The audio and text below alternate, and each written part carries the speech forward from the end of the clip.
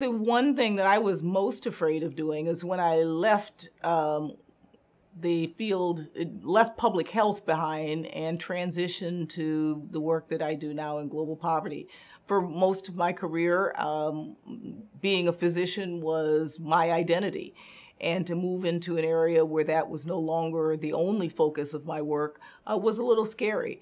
But it's the best thing that I've done. I have loved the time that I have been at CARE. It's been an incredibly challenging but incredibly fulfilling role. And so, I just encourage people to be willing to take some risk in life because I think it's by taking risk but risk that makes sense for your life that you get some of the greatest rewards.